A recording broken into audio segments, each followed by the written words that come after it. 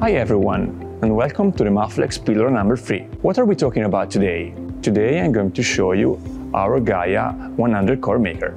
In detail, we'll see main machine sections, option and possible configuration, advantages and layout.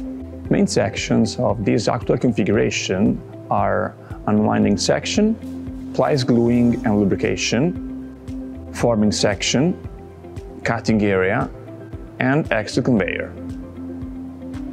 Starting from the unwinding section, we have a very useful device helping the operator managing the mother reel loading. This pneumatical mini crane can load until 125 kilos, and so is able to lift to the working position any kind of reels. Once loaded in position, each mother reel is loaded by a pneumatical auto-expandable chuck that not allows its axial movement.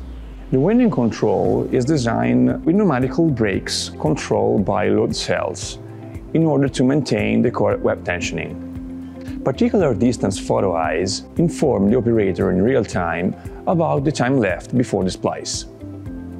The auto splice can be performed thanks to a particular cutting and welding device that makes the joint from the old to the new reel.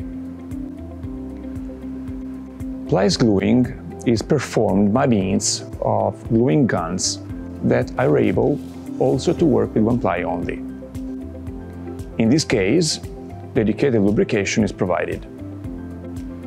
Forming section consists in a couple of drums in vertical position, and the formed tube runs until the cutting area that has an adjustable clamp.